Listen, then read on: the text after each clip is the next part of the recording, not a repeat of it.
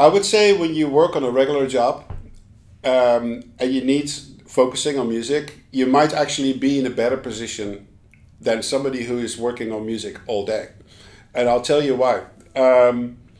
In the old days, when I had multiple jobs to support my music career in the time when I was 15, 16, 18, all the way up to 26, 25, until I had like a decent recording budget to record an album.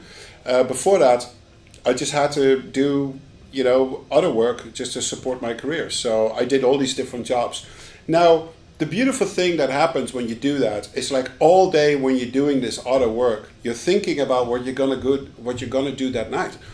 And by the time you get home, you're so inspired to go back to work, and you've been thinking about it all day. It's almost like you've almost written the complete composition in your head. And by the time you're coming home, you just need to put in the man hours to make it work. So interestingly enough, in those days, my productivity seemed to be higher than when I was full-time working on music. Because when you're not inspired or you're not feeling focused, like you asked, you would start like noodling around with other stuff. And sometimes you lose yourself completely in playing around with a plugin or with a synthesizer or with a guitar or a guitar pedal, and there's definitely no focus. And I think it's an illusion that people like myself are focused 24 hours a day, that they're at war speed 24 hours a day. That's not the case. We all go through dips where nothing is happening, and then you come out of it, and then you feel super inspired and super energetic, and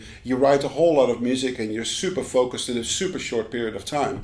So I would say, while you're still having an outside job to support your life, to then support your music career at night, try to use that time throughout the day as much as you can, just to brainstorm ideas. It depends on the job that you do anyway, obviously.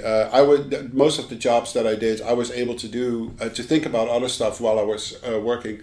But so it actually helped me to focus better than since I was working full-time on music. I hope that answer helps.